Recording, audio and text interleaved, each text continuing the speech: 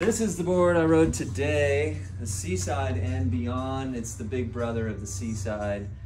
Kind of was inspired by a hangout I had with Skip Fry.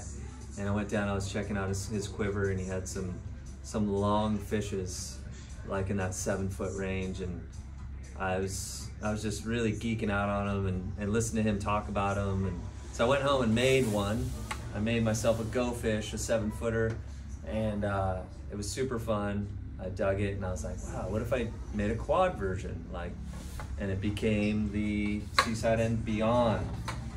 Run it with the quad, with the, it's kind of got like it's got these little baby keels in the back with some like medium-sized keels in the front. Holds in really well. I ride it at some kind of reefs around my house, some bigger reefs, super fun. You can ride it on smaller days, really holds in well. I get reports of guys riding it with just 20s, like taking the back ones out and having a blast on it.